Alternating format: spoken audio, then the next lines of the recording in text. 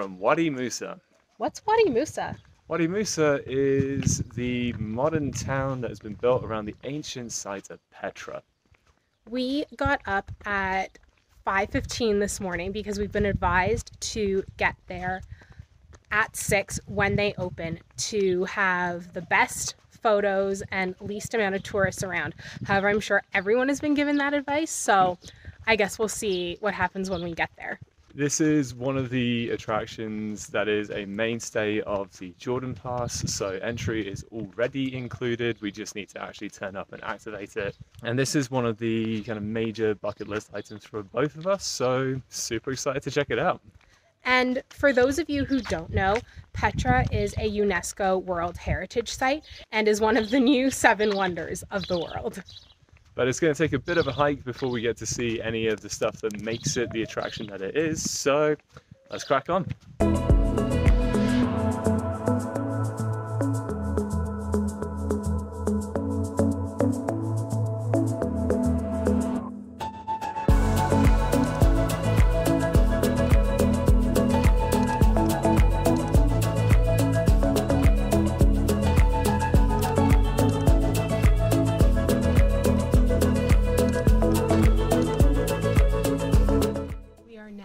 To enter the Seek, which is the gorge that's going to lead us to that iconic treasury.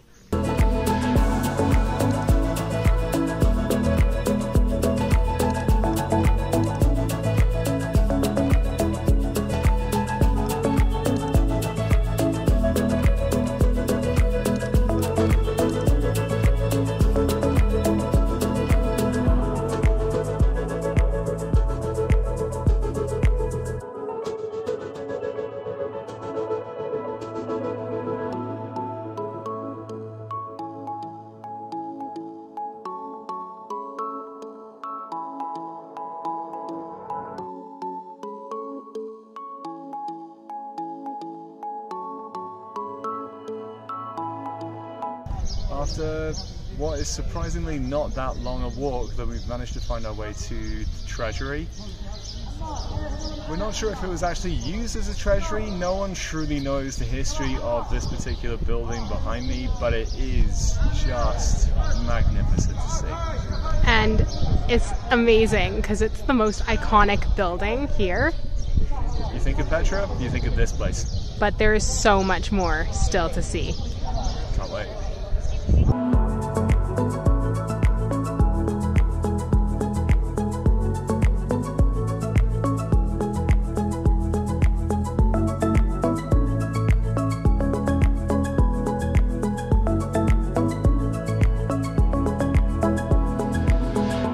This theater behind me really reminds me of many of the Roman theaters that we've seen along our travels so far, but interestingly, it wasn't built by the Romans.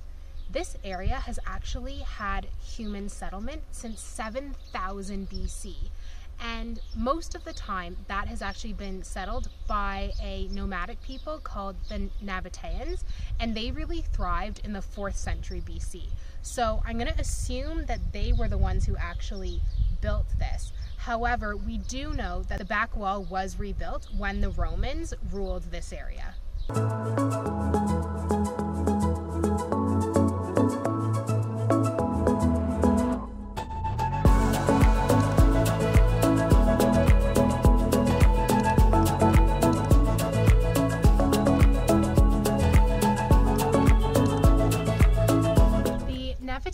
Were famed traders, and we're currently standing along the Colonnade Street, which was full of shops where they presumably would have sold their wares, traded their wares, and had other people come shopping.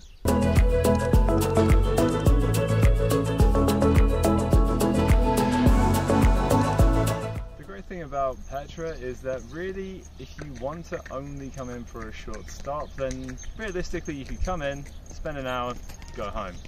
However, such is the vastness and the richness of this place that if you wanted to spend multiple days here just taking it all in and trying to absorb the information and the history and the majesty of this place, then you absolutely can as well. So really, it is 100% what you make of it, and I'm definitely grateful for the fact that we've managed to get here so early, despite complaining maybe a little bit outside of the video this morning. And that's purely because there's not many people here right now. So we've timed it well. However, I'm not sure if it was something I said or did I fart really loudly in my sleep or something, but Rachel really wants to go up to the monastery and wants to drag me along with her. And I would normally be okay with this, except the fact that apparently to get up to the monastery there's about 900 steps that you have to ascend to appreciate it. And apparently because of the steps, then the total round trip is about 5 to 6 hours. So wish me luck. It's been nice knowing you all. I've been Nick. It's been a pleasure.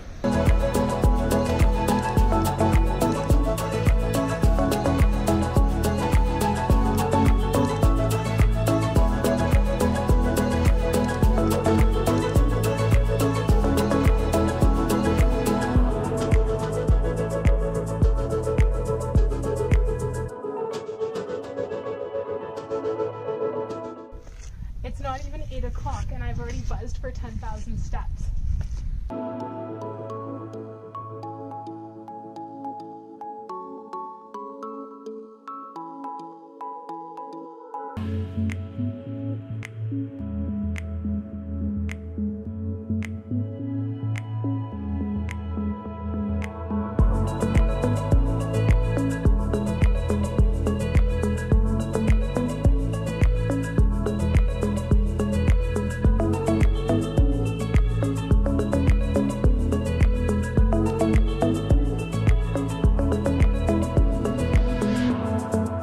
We made it!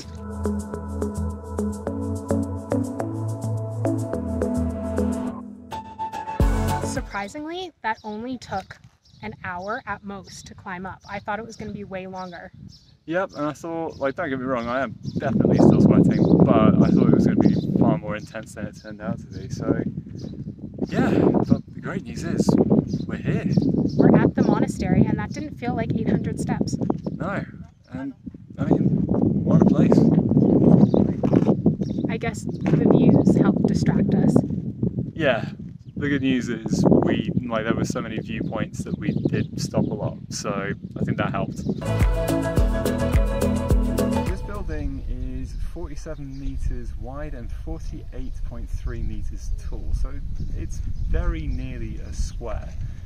It was built back in the 2nd century AD as a meeting point for all religious associations, but then when the Byzantines then settled in during the 6th century AD, then that's the point where it started becoming more Christian, and so with that then they started carving crosses into the walls and made it into the monastery that it is now known as.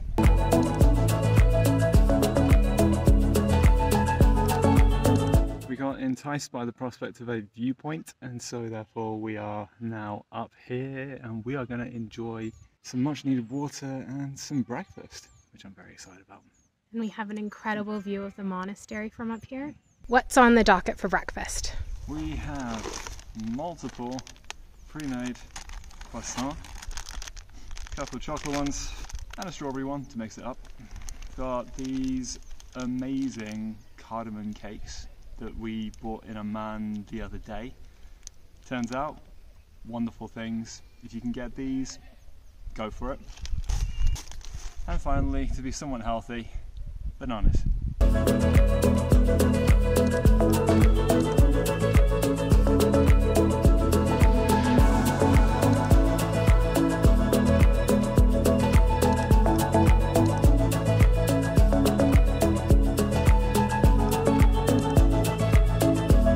This is what we avoided by getting here at 6 a.m. when Petra opened.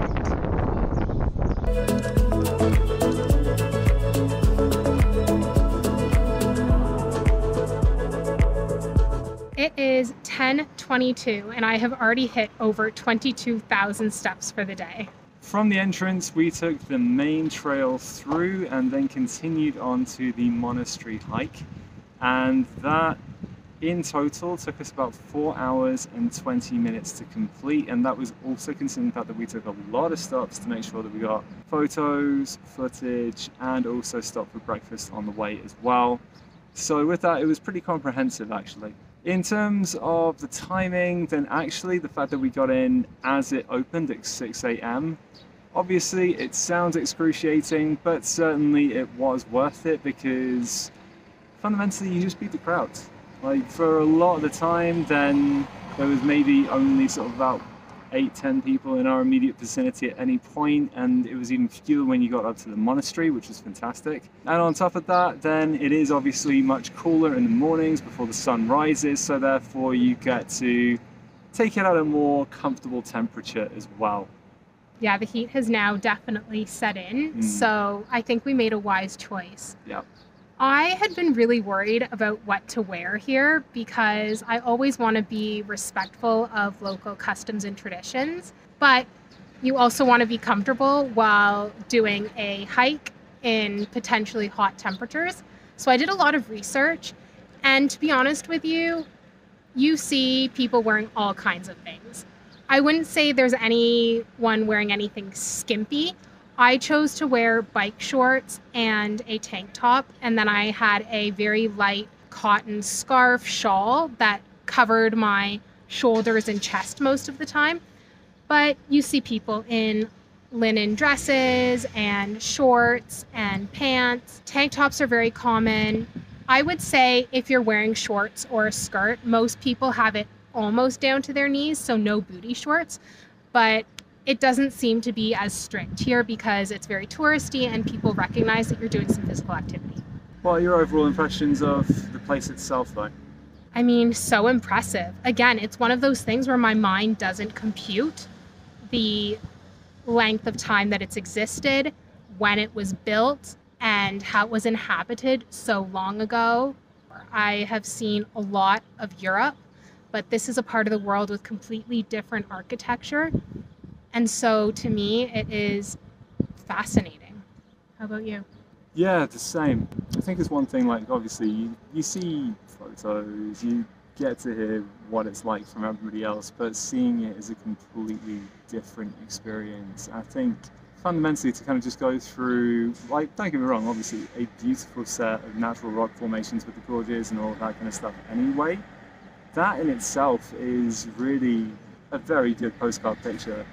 But then when you actually go through and then you start to see the civilization that lived here shaping up, and you start to see the buildings, you start to see where everybody lived in the houses, and like even on some of the sheer cliff faces you saw like little footholds and handholds, so clearly people could move around as well. Like in the same way as you kind of not really being able to conceptualize like the time span, I think for me it's, I have even a harder time trying to compute like how people lived and how people then came to make like the magnificent buildings like the Treasury, the Monastery, and all of that kind of stuff, and how that all came to be.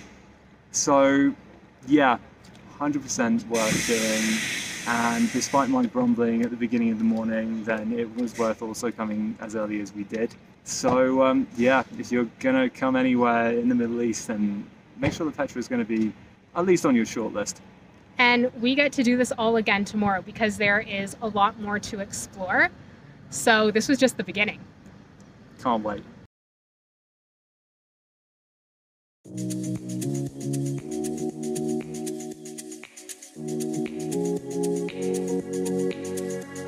We're back!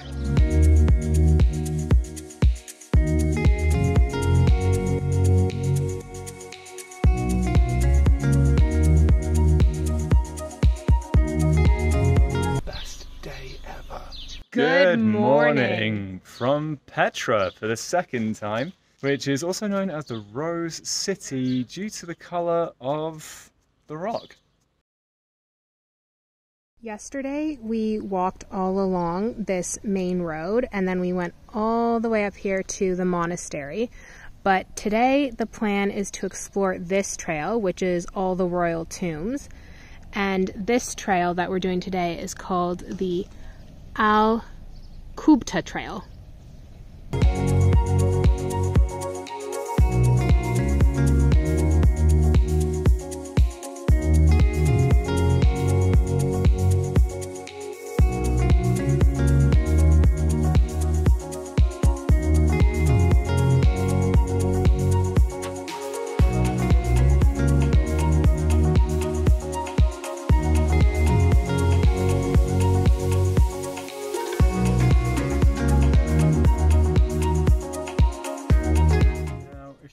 two and two together, then you'll realize that we are on the trek that shows us the royal tombs, and then we've just seen four very, very ornate buildings. So yes, these are actually all tombs, and they were built for the royal families of the Nabateans at the time. The reason for this is because the Nabateans really respected their dead, so you'll notice that pretty much all of the tombs of esteemed parts of that society all have buildings like this, monuments really, dedicated in their honour, whereas actually the edifices of their houses are extremely simple and very hidden.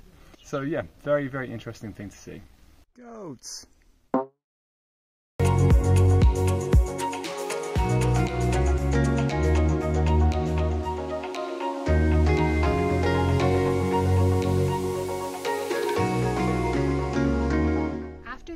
Of Byzantine rule in this area, Petra kind of faded into obscurity, and there were just a few nomadic people occupying this area. But in 1812, a Swiss explorer named Johannes Burckhardt ended up tricking his Bedouin guide into taking him into this ancient city. And ever since then, it has become the tourist destination that we now know it to be.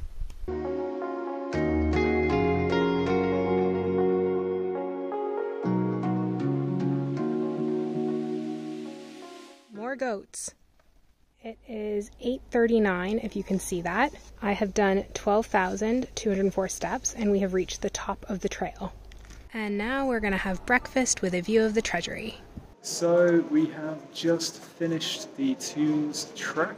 That was a bit more intense than I think we were expecting. We heard a lot about the Monastery trail and all the steps that you have to take, but actually this one was, don't get me wrong, fewer steps, but definitely a bigger elevation in a shorter distance. So that was pretty intense. It took actually a little bit longer to get to the top, I think we found, but that's also because we got a little bit lost along the way.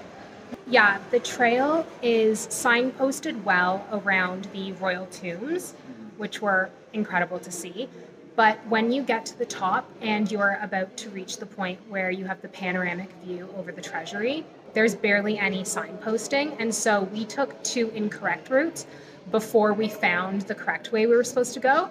But through our misadventure, we actually met two brothers who were from Australia, and boy did we get chatting. We chatted to them while we found the correct route. We chatted to them at the panoramic viewpoint of the Treasury, all the way down until just a few minutes ago when we said goodbye, because we're now heading out of Petra. What was your overall experience of it all? I'm so glad we got to come a second day, because I feel like I wasn't truly able to appreciate it all on the first day.